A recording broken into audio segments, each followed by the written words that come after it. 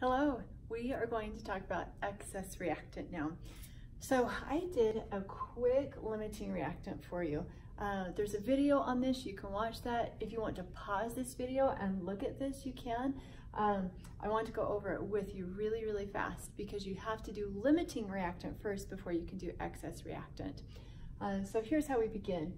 We have carbon monoxide reacting with hydrogen gas and it's going to produce what's called methanol. We have 356 grams of carbon monoxide and 65 grams of the hydrogen. So here's the question. Which one is going to be completely consumed and which one will have something left over? Now the one that's completely consumed, that is the limiting reactant, and the one that's left over, that's going to be your excess reactant. Think about cooking in the kitchen. We are going to make, let's say, chocolate chip cookies, okay? And I decide that I want to double the recipe, but I'm not sure if I have enough of everything.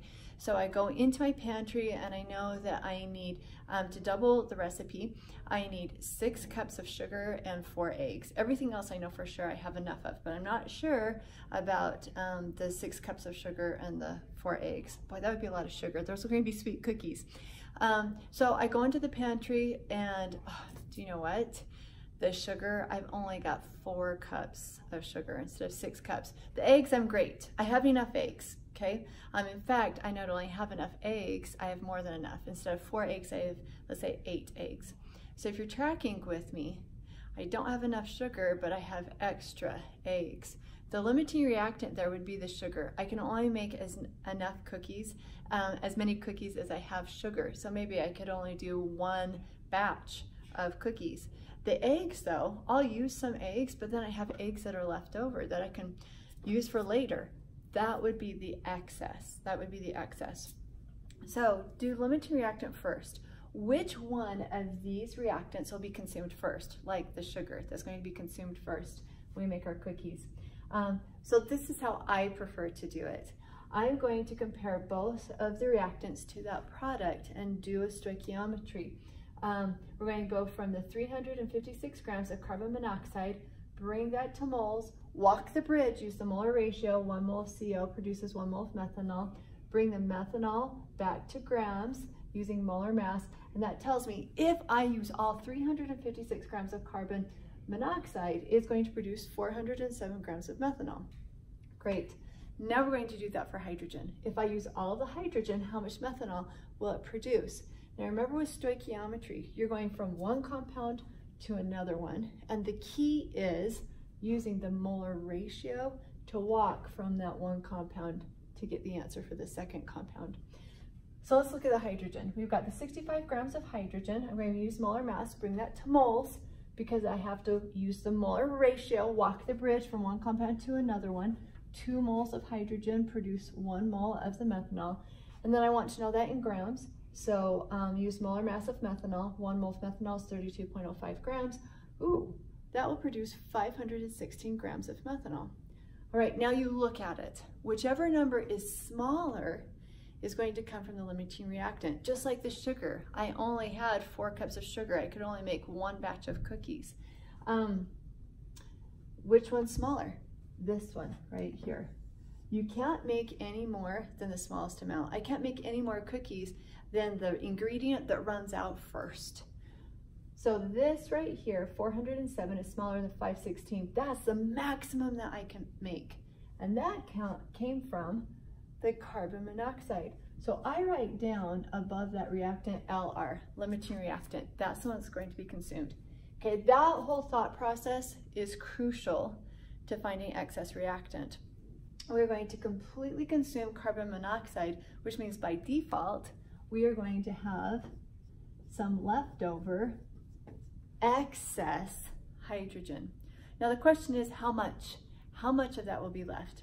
So at this point, we are going to do another stoichiometric relationship. We're going to compare carbon monoxide. I'm going to use all of that. I say, well, if I use all of that CO, how much of the hydrogen do I need? So let's do that. We'll begin with the 356 grams of the carbon monoxide. Now I'm going to go from one compound to another one.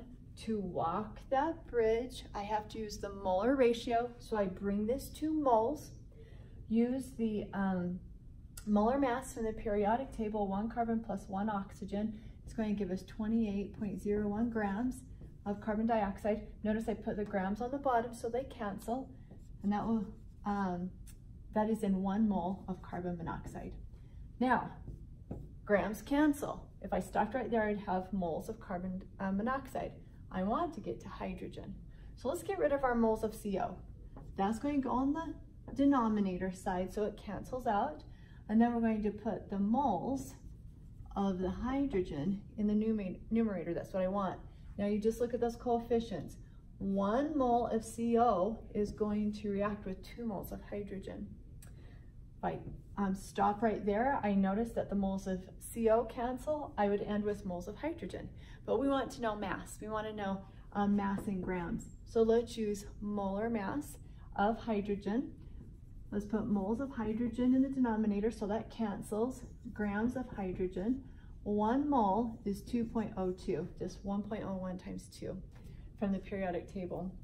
That cancels. And putting this in our calculator, 356 divided by 28.01 times 2 times 2.02 gives us 51.3 grams of hydrogen. Okay, now here's my question for you.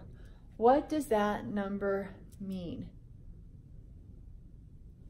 Sometimes we'll do all of this math and get an answer and we lose the forest from the trees.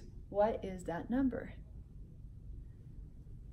If we use all 356 grams of carbon monoxide, we will use 51.3 grams of hydrogen.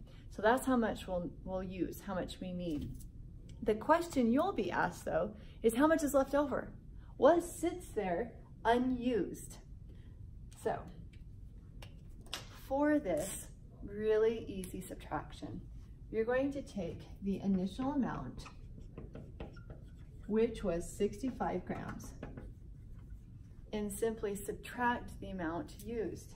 So the used amount was 51.3 grams, and that will give you the excess amount. So if we subtract this, we are going to have 13.7 grams of hydrogen in excess. There you have it. Now, I do want to take just a second to write down a recipe list of steps. So when you're trying to find excess reactant, number 1, you have to find the limiting reactant.